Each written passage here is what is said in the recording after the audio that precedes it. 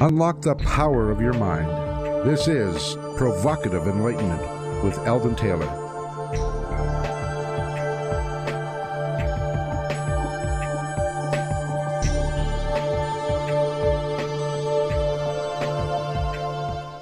Welcome and thank you for joining us this afternoon. The next hour is devoted to learning something more, not just about the world of shoes and ships and sealing wax, but about how, what, and why we believe as we do. A time for the open-minded, willing to challenge some of those old ideas behind what we think we know, who we are, and who we might just become.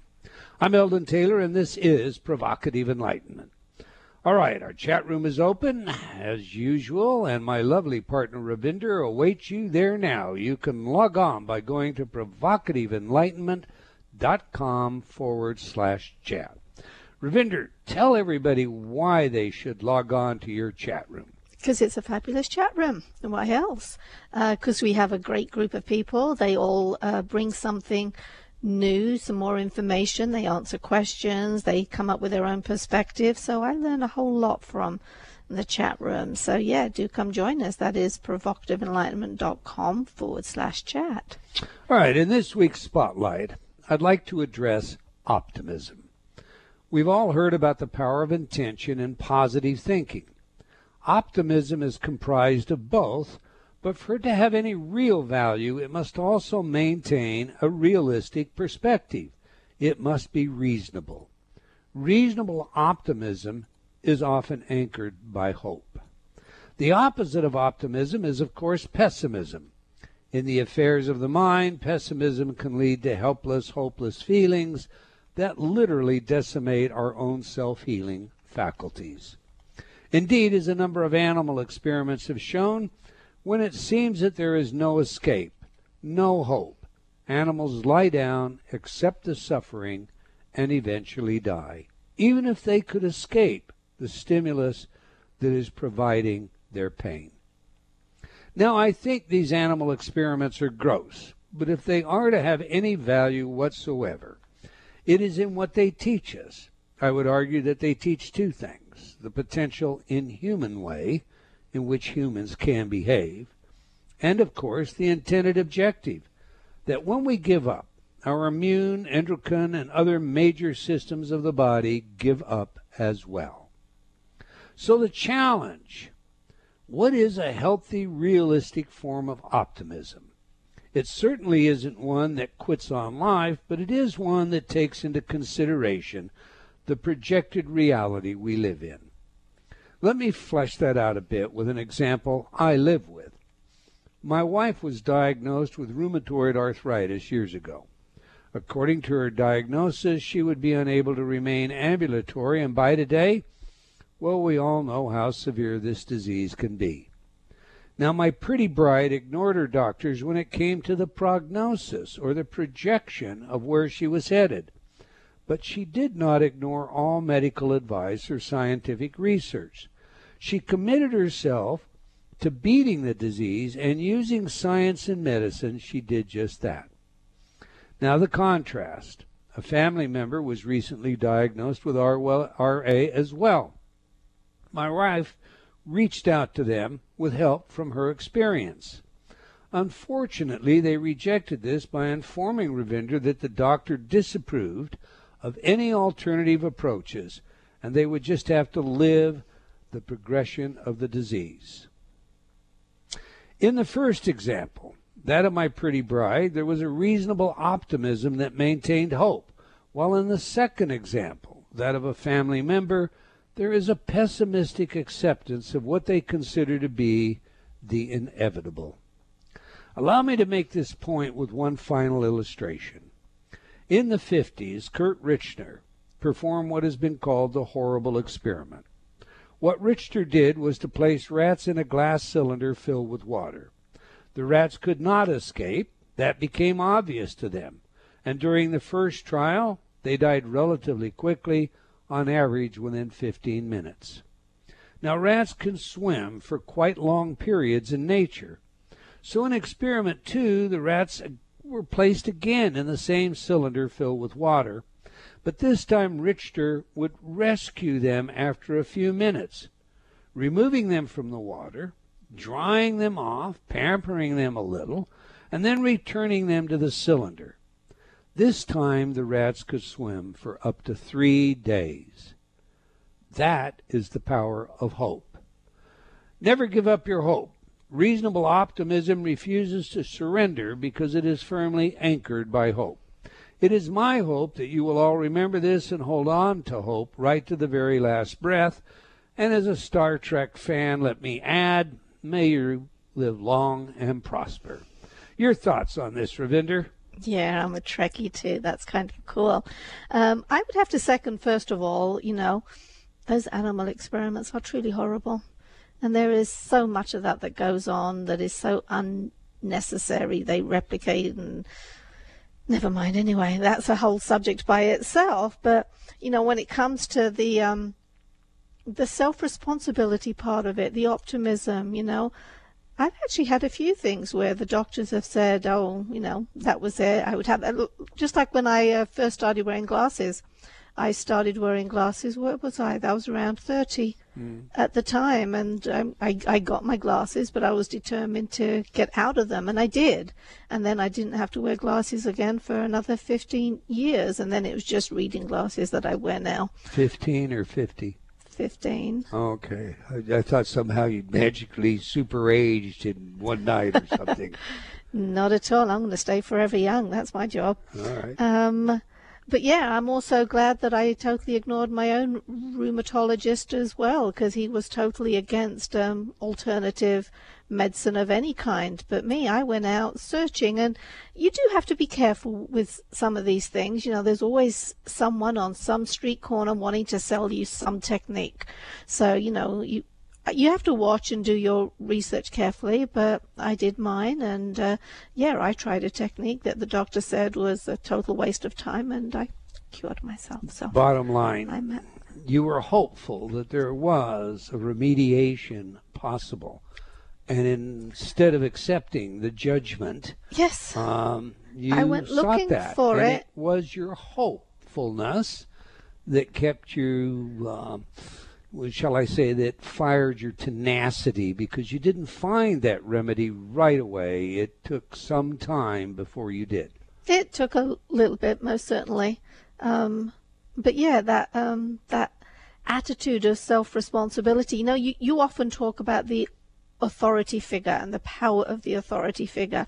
Well, these days, whenever I hear an authority figure say something negative, you'll always have that, you'll always have this problem, just accept it. It makes me so mad, because there isn't anything more powerful than the power of hope. You're absolutely right, and our listening audience should recognize that research shows us, using fMRI technology, that in the presence of an authority, when they tell you something, the area of your brain that discriminates turns off, just shuts down. You just accept it. You walk away. It's like a fine. And so Ravinder is very right. Whenever you're told something by an authority, remind yourself, am I using discretion here? Am I evaluating this carefully before you just jump to conclusions and say, oh, my goodness, I guess that's how it is, and that's the way it will end. All right. Every week I read some of your letters as our way of involving you while paying respect to the very important role you play in making this show successful. Last week our show featured Dr. Michael Bennett, and we discussed his book, F Books, F Love, and F Feelings. Joan wrote, what a great show. The bleep at the end of the show tells us all. Dr. Bennett is straightforward, if nothing else. He sure is, and thank you, Mr. Writer, for catching that one. We don't need any FCC fines.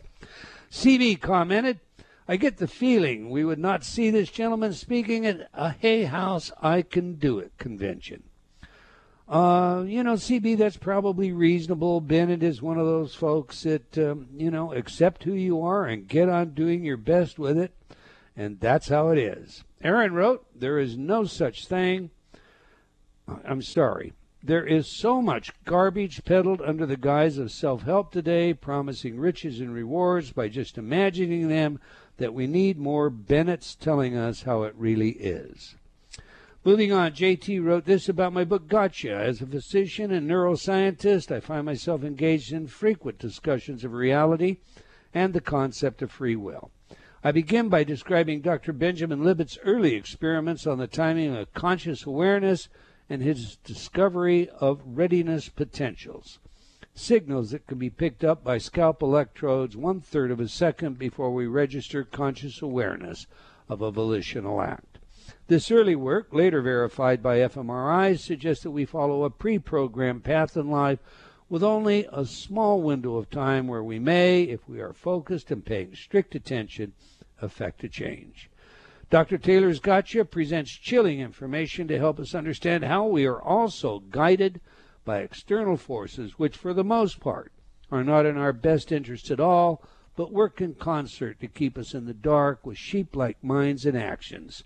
I give this book unequivocal thumbs up and a 5-star rating as is required reading for those of us in the process of waking up.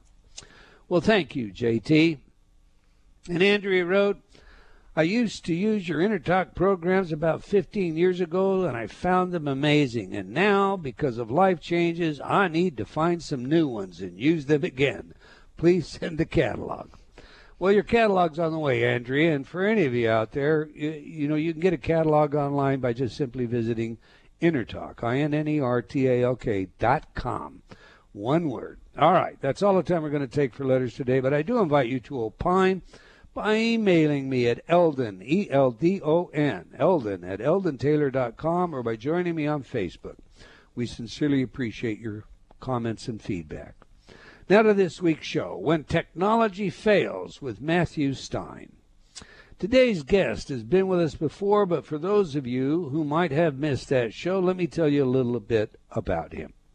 Matthew Stein is an environmentalist, best-selling author, National Merit Scholar, MIT-trained engineer, green builder, and recipient of the Straight T Award, MIT's highest athletic honor. As an inspiring speaker and visionary thinker, he is dedicated to helping people wake up and unite to shift our collective course from collapse to global renaissance. On the practical side of things, as an expert at self-reliance, emergency prep, and survival, his writings and work help people prepare to weather the storms we are facing due to continuing climate change and ecological decline. He is the author of 2 best-selling books, When Technology Fails, a manual for self-reliance, sustainability, and surviving the long emergency, and When Disaster Strikes, a comprehensive guide to emergency planning and crisis survival. They're both great books. Ravinder and I use them as references, and we'll be discussing both today. So on that, let's get him in here. Welcome back to Provocative Enlightenment, Mr. Matthew Stein. Eldon, such a pleasure to be on your show again. Thanks for having me back. It's indeed our pleasure. I've been looking forward to this conversation for some time. But for those of our audience who are not familiar with you, Matthew, I'd ask you, tell us a little bit about who you are and what motivated you to immerse yourself so deeply in the subject of disaster. Well, I grew up in Vermont, skiing, hiking, hunting, fishing, canoeing. My parents were avid outdoor enthusiasts, and I've always liked working with my hands, and been a carpenter in a building, built houses and buildings, green buildings. And people ask me, well, why would an MIT engineer write a book called When Technology Fails? I mean, I'm supposed to be a guy who kind of worships technologies and thinks that technology has got the solution to all of our problems, and yet I write this book about the probable and likely widespread failure of technology. And back in 1997, at that point in time, I'd had a 20-year practice of mostly daily meditation and prayer. And I made a very generic request in the beginning of my morning session of meditation, and I got a bomb draft in my lap that day. I received instantaneously dumped into my head a massive pictorial sort of three-dimensional holographic storyboard outline, like artists will sketch out scenes from a movie to help a producer or director figure out how they want to structure various scenes in a movie. So I received the same kind of outline, but it was for a massive book project to help people live more sustainably and more self-reliantly, and to plan for and deal with long-term failures in our central systems, meaning, long-term grid down, long-term financial collapse, long-term nothing much in our technological society functioning for a very significant period of time, probably most likely running into multiple years. And so that was really quite a rude shock. I had certainly felt myself ecologically aware and didn't like the signs I was seeing in the world of long-term collapse if we kept doing things the way we were doing. But I kind of thought it was, way out there, and I didn't have to worry too much about it, maybe for my kids, but not for myself. And I'd never considered writing anything remotely like this book. I mean, I'd written one children's story before then and hadn't published it yet, a couple trade journal articles, but nothing like a book. And this was massive. This is like 10 term papers in one. And for me, a term paper in MIT was a big head-banging ordeal. And to receive this massive book fully developed and laid out for me, it was clearly from some other source far beyond my capabilities to do that. And it took me about a year to decide it was a good idea and I was capable of taking it on, and a year to read about 30 books and find a publisher and write a proposal, and then another year to work like 80 hours a week and rack up the credit cards and bite the bullet and finish it off. And then I put another year into updating in 2008. So it was a huge project, and kind of I was a bit of a reluctant person taking it on. It took me quite a while to decide I was up to the project. Let's pursue that for a minute if we can, because the titles to both of your books suggest that, some massive failure, perhaps even on a global scale, is imminent. You receive this from a source outside of yourself. We'll just, I don't know if you think it's collective consciousness or a divine essence, but so my question would be, Matthew, do you believe that it is imminent, that we are going to go through disasters and technological failures, and we should all be just preparing for that? I believe it is imminent in the sense that I'm 60. I'm quite healthy. I've been an athlete all my life. I eat, healthy and meditate and try to take care of myself. I believe that I'm going to see it. I believe that collective consciousness of humanity may choose to make different decisions and alter the path we're on to lessen the crash. The longer we take to change the way we do business in the world, and the longer we refuse to acknowledge that we're destroying the natural systems of the world that make life livable for humans and other mammals on the planet and pleasant, then the less likely that the crash won't be extremely severe. And so there are several black swan events, things like solar storms and EMPs, electromagnetic pulse from a terrorist attack, or perhaps a pandemic that could cause the collapse to happen very quickly and catch most people by surprise.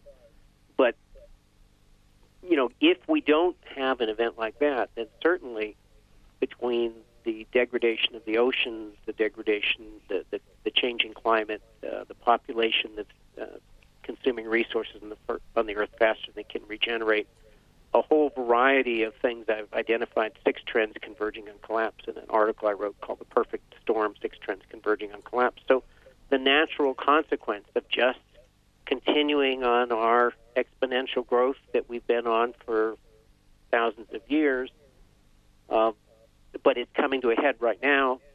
We're going to collapse these systems if we keep doing business as usual. There's like no way around it. We're on a finite planet, but we're pretending like it's infinite. We can grow and consume the Earth as much as we want, or as long as we want, with no consequences. And that's becoming clear, I think, to most people nowadays that we just can't do that. That what seemed like we could go on forever a couple hundred years ago, we're clearly running into natural limits now. Okay, when I read your books and, some of your other material, what I see is a form of bifurcation. I mean, there is the personal side of preparation, and then there is this collective. How do we change the collective, change what everybody's attitudes are? So let me divide that a little bit here in our discussion. On the personal side, if we take on some of the more controversial areas, such as self-defense, what's your attitude towards guns? And should every home have a weapon inside of it? Well, my attitude toward guns is, I'm sort of a reluctant gun owner myself. I'm not a real gun. I'm not a gun enthusiast. There's many things I'd much rather do with my time. I acknowledge that in the event of a collapse, having something for self-defense or hunting if necessary, or for trade and barter for any of those reasons, is, I believe, a good thing to have. But that's naturally a personal decision. I do believe in the power of community, and that you're much stronger united with other people than you are alone. Think about medieval times when people traveled in caravans, because there were bandits that would kill, rape, and take everything you had, and maybe you'd be left alive, and maybe you wouldn't when they were done with you. So in order to avoid that nasty end result, you had to travel in groups, or there was safety in numbers. So if you're not in favor of having a gun, and you're partnered with other people that perhaps have different views, then at least you have that safety in numbers and community. And I don't believe anybody can know and do it all. And the well-armed lone wolf survivalist, if he's way out in the boonies and nobody knows where he is, he'll probably be fine. But if he's not, then somebody who's meaner and tougher and better organized than him is probably going to come along and take all of his stuff away, and perhaps leave him alive and perhaps not. You just don't know the outcome of that. I hope that I never actually have to shoot somebody in my life to protect myself or somebody else. I hope that's something that never comes to me. But I also acknowledge that in desperate times, you might need it. I certainly wouldn't use it to take some stuff away from somebody else, but if I needed to protect friends or family or others, then I think that's a reasonable objective. So adequate preparation, really, if you were counseling your own sons, would be to own a weapon and take an attitude such as that you have, that it is, for all intent and purposes, a method of protection in the worst possible scenario. Protection, trade and barter, possibly hunting. The fact of the matter is, growing up in Vermont, I don't hunt now, but I did as a child. And the last day of hunting season, nobody wanted to go hunting on the last day. They wanted to go on the first day. And the truth is that in a collapse-type scenario, it would be like the last day 100 times worse. So your chances are much better knowing how to forage than using a gun for hunting. And there's a lot of people who think that, well, I got a gun, I can go hunt, and I'm a manly kind of guy. But there's an interesting anecdote I'd like to tell on that sort of illustrates this point. Now, I was on the radio about 10 years back with a guy from Arizona who teaches primitive living skills and survival. They learn how to do things the Native American way, foraging and right. snares and all that kind of stuff. And after a week of learning these skills, they typically go out in the wilderness for 3 days. They're not solo. They split into groups. And usually the men go out and focus on the manly thing of hunting and fishing, and the women go out and focus on the traditional, more female roles of foraging for edible fruits, nuts, tubers, berries, things like that. And he said almost invariably, come day 3, the women take pity on the starving men. And people always laugh at that one, and share their bounty that they foraged, because they find that the men, especially in Arizona where he teaches, without modern tools like fishhooks, guns, and knives, are pretty they're not very successful at hunting for their food, whereas the foragers are far more successful. So that's something well to remember. And so I would encourage my son to develop self-reliance skills, to develop self-healing skills, because you can't just go around the corner to your local pharmacy or doctor, to develop various a whole variety of things that could make one useful in a situation where you can't go to Costco and you can't go to the grocery store and there's no gas coming out of the gasoline pump and there's no water pumping out of, no potable water that's coming out of the water system, nor are sewers working. Gotcha. Well, we'll talk a little more about that after the break. We have a hard break coming up here. So we're speaking with Matthew Stein about his books, When Technology Fails and When Disaster Strikes. You can learn more about our guest by visiting his website, whentechfails.com. Now, we have a video for you in our chat room featuring our guest discussing ways to avert non-sustainable programs that can lead to disaster and failure. So if you're not in the chat room already, now's the time to get over there. And you can do that by going to provocativeenlightenment.com/chat. We'll be right back. You're listening to Provocative Enlightenment with Eldon Taylor. Change has never been easier. Whether you wish to lose weight, stop smoking, build better relationships, become creative, enjoy ultra prosperity, or simply relax and promote self-healing, InnerTalk has been repeatedly demonstrated effective in the most rigorous of scientific studies. Our customers love InnerTalk. Sean wrote, "I have struggled with bulimia for over 30 years and have never been able to lose weight without restoring to it until I used InnerTalk." Vicky wrote, "My hubby has been using the Stop Snoring CD and already his dangerous and raucous snoring levels have stopped." Celeste wrote, "I recently graduated from Taft Law School with honors. I'm writing to tell you how much your InnerTalk CD, Excel in Exams, has helped me. With over 300 titles to choose from, there is something for everyone. Check it out today by going to innertalk.com.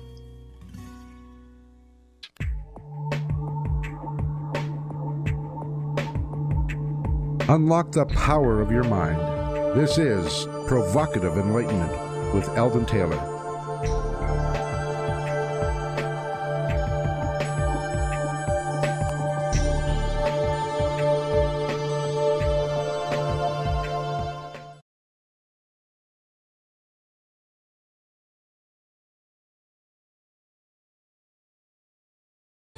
Welcome back. If you just joined us, we're chatting with Matthew Stein about his books, When Technology Fails and When Disaster Strikes.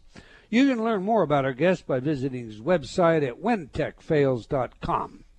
Now, we ask our guests for their favorite music that has some true significance to them. As you know by now, music psychology is a new field of interest for me, and a field of research with practical relevance in many areas, including intelligence, creativity, personality, and social behavior. So on that, we just played some of The Hurricane by Bob Dylan. Tell us, Matthew, why is this music important to you, and how does it inform us about who you are?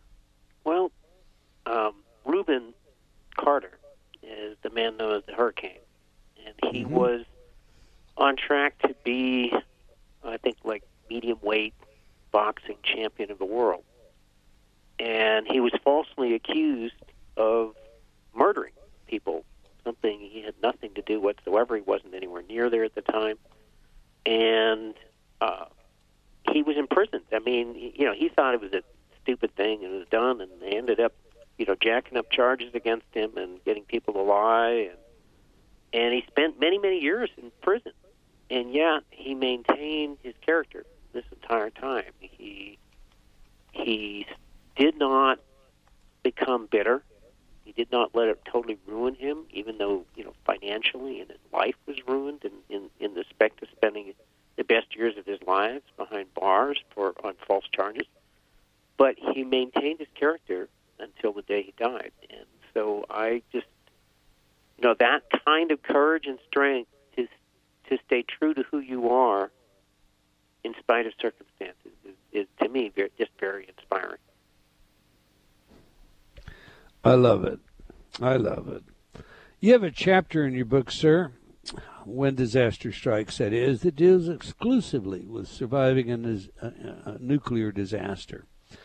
And we've got all kinds of stuff going on in the world, and there are some that believe we're living on the edge of a nuclear disaster, and if not from a rogue country like North Korea, then from a dirty bomb carried by a terrorist, or perhaps another nuclear power plant failure. So two-part question, sir.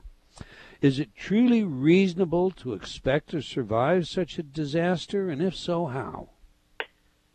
Well, it's totally reasonable to expect to survive a disaster like that. In things like both a dirty bomb and a nuclear meltdown, on the scale of things, are things that are quite survivable. And you simply, dirty bomb especially, you just simply have to get out of the affected zone.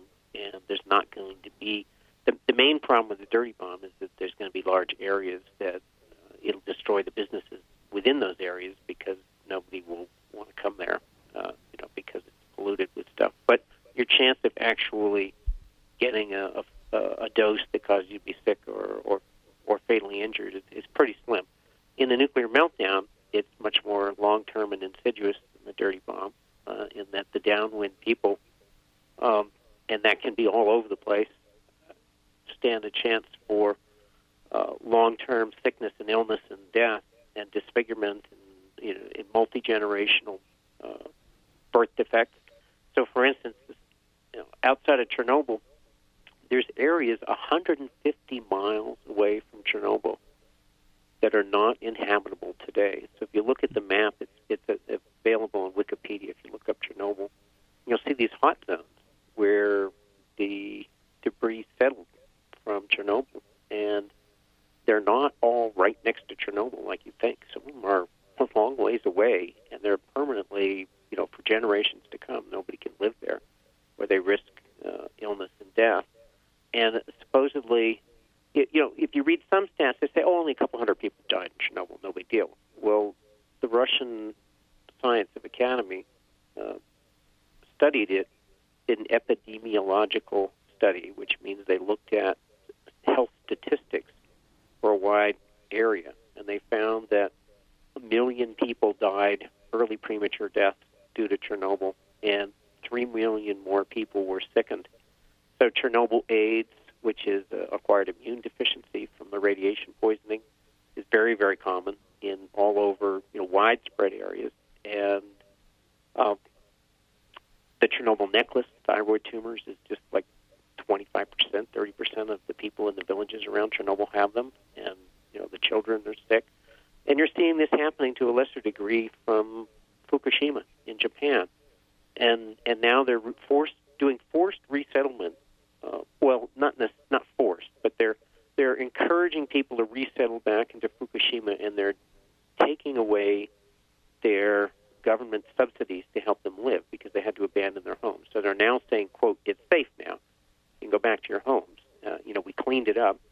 And yet my good friend Arnie Gunderson was there with a radiation suit and Geiger counters and measuring devices, finding that there's areas that are in, quote, safe and clean, where the winds and the rains have brought stuff back, right, in the months after they, quote, cleaned it up, and repolluted it more severely than areas that are permanently, they're basically verboten in Chernobyl and the Ukraine and areas of Belarus, around there. Those are areas that are permanently cordoned off and nobody can live there, and yet the Abe government of Japan is trying to claim it's behind them, and they've cleaned it up and it's okay to move back. So it's survivable, but you need to use your brains and you need to be aware and not just listen to the government. So, for example, after Chernobyl,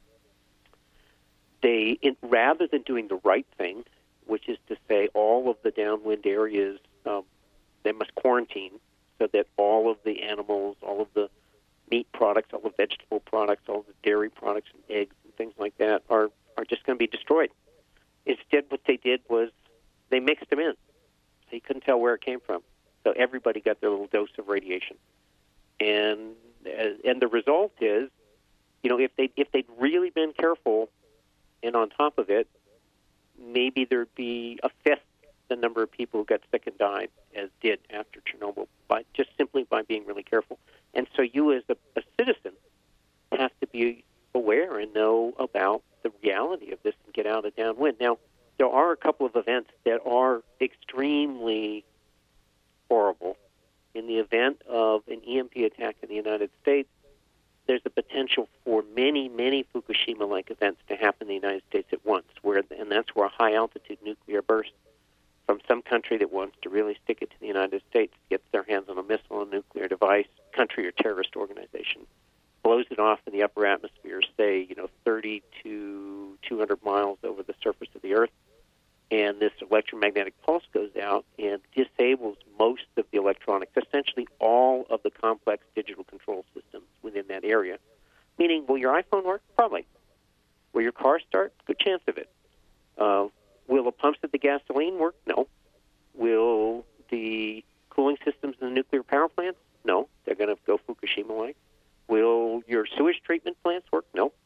Will your oil refineries work? No. Will your telephone and internet work? No. So all the stuff you really care about won't work. A lot of your small electronic devices would. So in that event, that's the end of the United States as we know it, because, you could have 40 or 50 nuclear plants going off at once, and then your only hope would be to go west, young man. Go west, young man, and get out of that zone, which is not a pleasant thought, and I sure hope it never happens. But it's better to educate yourself and know the reality of the threats.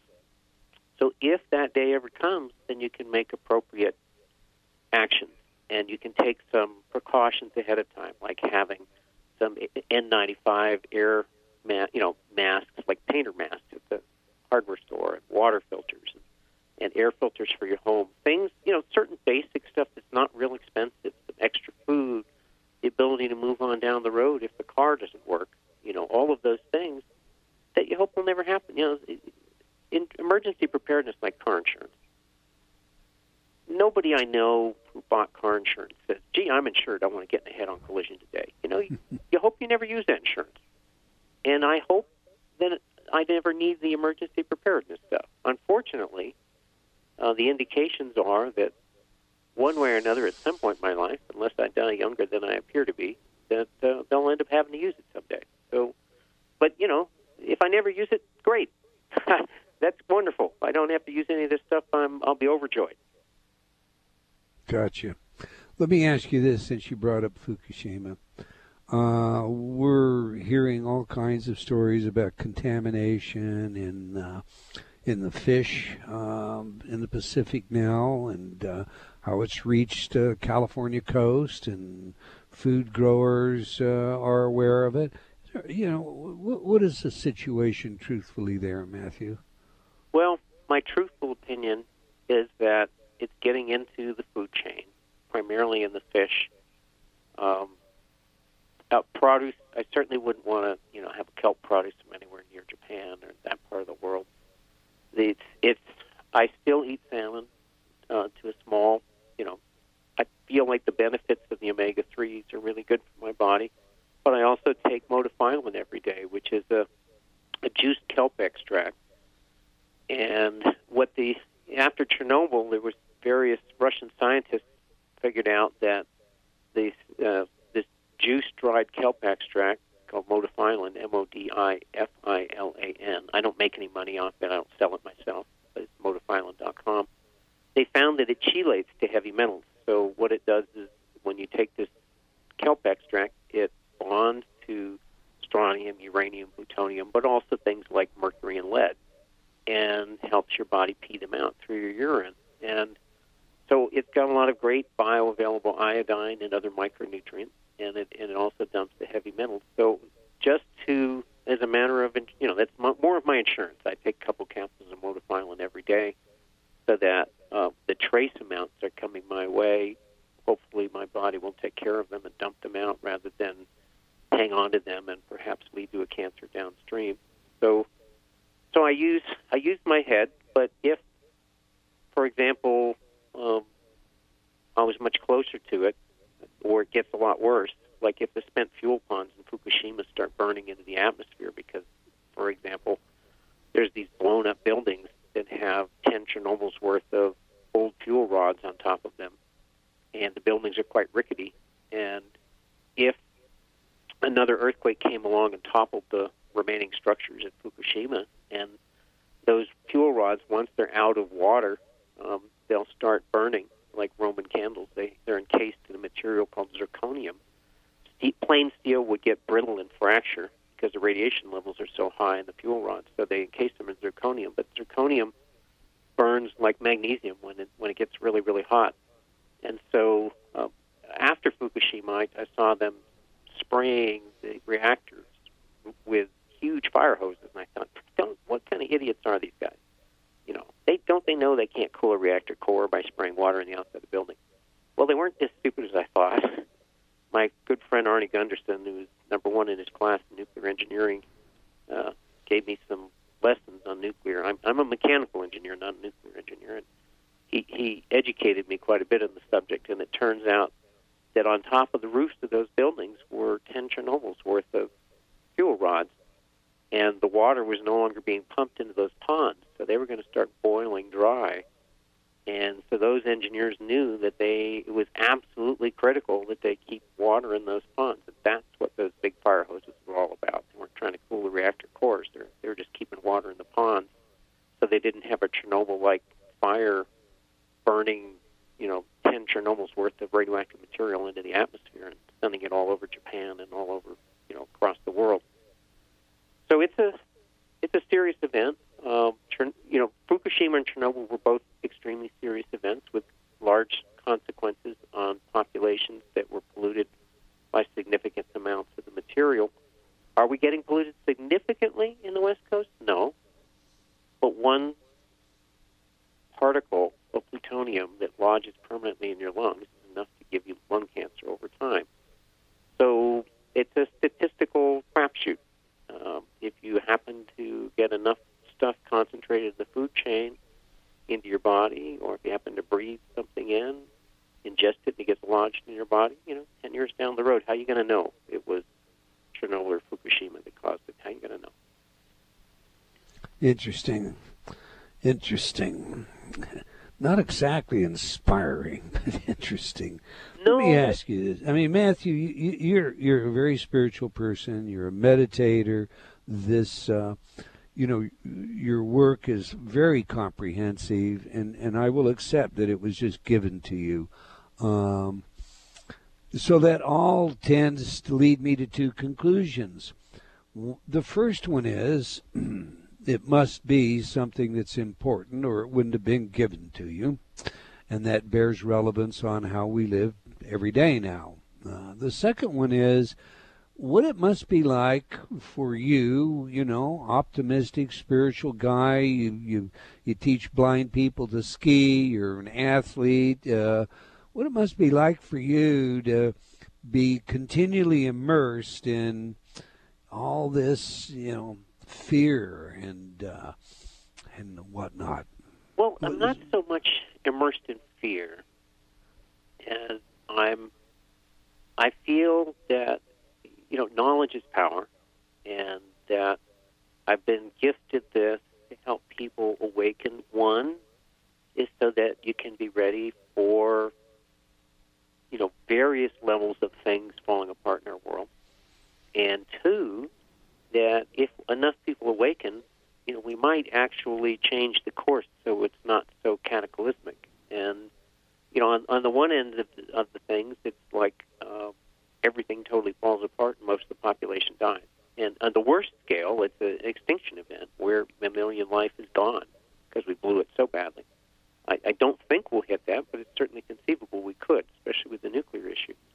And on the other level, it's actually waking the planet up to the point where the people of the world take their power back and say, look, we're conscious beings. We're stewards of this amazing planet. We cannot pretend like our actions aren't affecting this planet negatively. We must be real stewards, not fake stewards. We must make stewardship and sustainability really the number one priority. We can do this. When in World War II, after Pearl Harbor, Roosevelt called all of the big guns, industrialists in Detroit together and said, look, gentlemen, got them all in one room and said, look, this is do or die. We either get behind this war effort 100% and defeat Hitler, or you're all going to have German bosses, and most of you probably will be executed, and our world will never be the same. And so he set targets that people believed were unachievable. And in every instance, they met those targets. And in some instances, they far exceeded those targets. And that kind of effort can change our world. That kind of effort can bring about global renaissance. So it's not just all about gloom and doom. It's also about saying, look, we've got ourselves into this mess. Mother Nature will get out of this mess in a very unpleasant way for human beings. And most, if not all of us, will not survive if we continue disregarding the natural rules of Mother Nature. But we can step up to the bat. We can do a program with a priority along the lines of defeating Hitler. And we can turn this around and build a global renaissance and build a planet that stewards the planet properly, that treats nature and the natural systems of the world as critical functions that must be preserved and must be protected if we're all going to survive. And so we can do that. So there is an optimistic view here.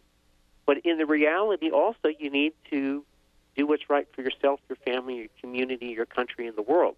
So I see action on all levels, and that includes being ready on the personal level for myself and family. So if that day comes, my family doesn't have to be drinking out of a ditch and looking at me like, why didn't you do something?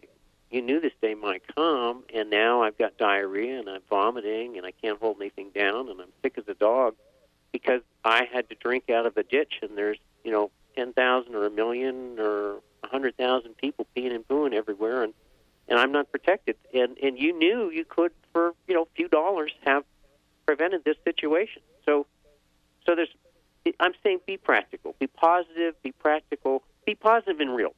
Don't be unrealistically optimistic, Pollyanna, but don't focus on all the negativity and darkness either. But be real. Be real. Well, that was the subject of our spotlight today. We have about 1 minute, and, I want to turn a second to the collective because that's where you are, and the population expansion on the planet. It's estimated that we'll have 10.5 billion people between the years of 2040 and 2050. There are all kinds of positions on this, advocates that want sterilizations in some countries, etc. What are your thoughts in 30 seconds, sir? We must educate the women of the world. We must be stewards of the world. We must make that a priority. When women are educated and brought and lifted up, they take care and control over their bodies and the reproductive side of things. And if we don't do that, we're going to lose the planet, because in the last 10 years, more people were added to our population than from the time Jesus walked the earth until Abraham Lincoln. Get that through your head. Jesus to Abraham Lincoln, 1,800 years. The last decade, we are adding more. And every decade, we're doing that. We cannot keep that up. We must be proactive, or Mother Earth will be ruthless in its response to our irresponsibility. All right. 2 books, When Disaster Strikes and When Technology Fails. I have earmarks. I don't know. There's probably 20 earmarks, little tags on both books. It's 2 books you want to have and you want to have in your home. And I can't recommend them more than that. I want to thank you, Matthew, for your work and for your willingness to share it with us.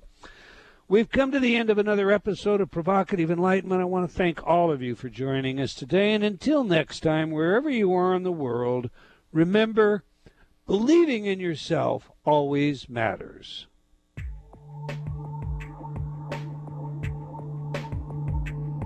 Provocative Enlightenment has been brought to you by Progressive Awareness Research and other sponsors.